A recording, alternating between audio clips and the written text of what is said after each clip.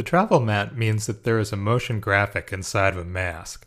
You will see this used with text where fire or some other motion going on inside the text.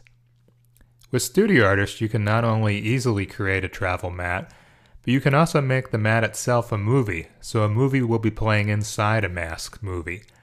So in effect, we are going to be making a traveling travel mat. This is what we are going to make. There are a couple of approaches to do this. The first way I'm going to show you is with the vectorizer using the sketch effects. In the next video, we will approach this using the selection tools. So let's get started. First, make sure you have your Paint Action Sequence window up. First, I'm going to bring in my traveling background. I have an abstract movie that I made in Studio Artist using the Dual Paint mode. There are some additional training videos on working with Dual Paint mode.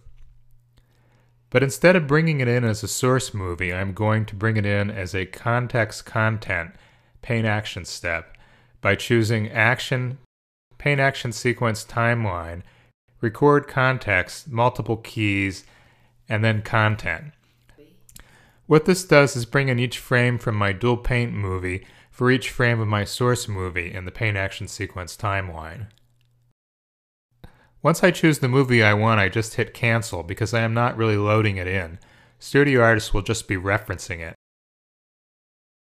So if I click on the first keyframe, the first frame of my abstract movie will appear in the canvas. From here I can further affect this movie if I want. I will turn on Record and go over to the Adjust Operation mode and change the bias gain to get a brighter look. Next, I'm going to add a canvas effect preset in the MSG operation mode. I will choose this first one and then press Action. Next, I am going to bring in the dancing girl as my source movie. Last, I'm going to choose a sketch effect vectorizer preset. I'm going to choose Sketch 13 and then press Action. I just want this movie to have the outline of the dancer, so I'm going to make a tweak in this preset. I will change over to the editor, and in the Generation Control panel, I'm going to change the Mask Gen to Medium Threshold, and now press Action. Now I am finished and ready to output this movie, so I choose Action, Process with Paint Action Sequence, Source to Movie. Remember to save your Paint Action sequences once you have one that you want.